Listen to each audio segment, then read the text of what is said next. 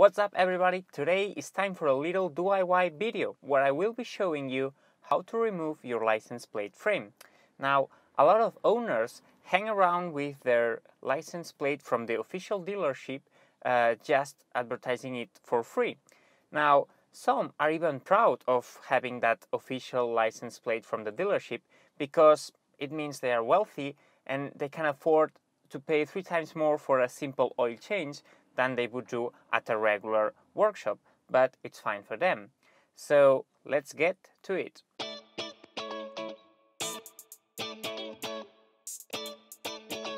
Right, so let's go for it. As you can see, I've got my license plate with the dealership information, but we just have to start by sliding through here, which if you can see there's a slide to unlock sign, so you just pull it left and it pops right open.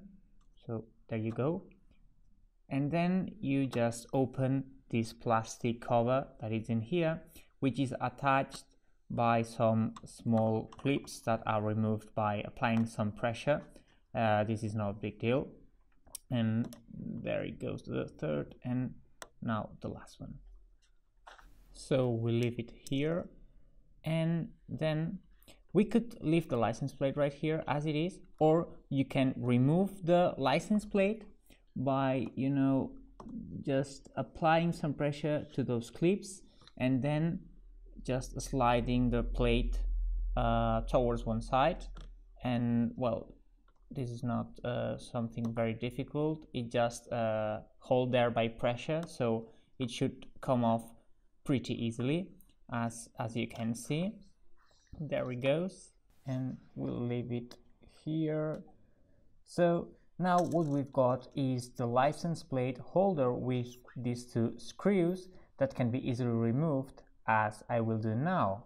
So we just start by this one first, and yeah, screwing a little bit more. Okay, this one is gone, and then the other one, which should come off pretty easily. Yeah, this thing is also gone. So just let me leave this here, and here what you can see is where your new license plate frame would attach. Or what you could also do is to, if you don't want to use a license plate frame, is just to make 2 little holes in here in the license plate, so you could just stick it right away. Right, so I've just searched some license plates that I like to mount in my car, and I've just found a Audi Sport license number plate frame, which is just $11 US, but it has $9.60 extra as shipping. But as you can see, it looks stunning, and I definitely would like to have it. This is one of my favorites. I also have this Audi Quattro plate frame, which well, my car is not equipped with the Quattro system, all-wheel drive system, but this one, for the price it's £9, and the postage is just £1, which is good. Next is this classic Audi logo, but the price $28 US seems pretty expensive to me, even though the shipping is free.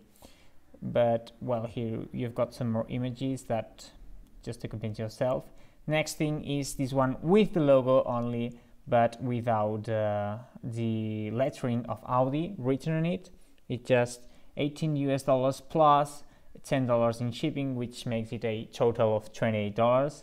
This is, well, it's average, I would say. Next is this S-Line plate frame, which also seems pretty nice, even though it's just at the $30 range. Even though you have to notice that you're getting 2 plate holders, just in case you also want to mount it in the front.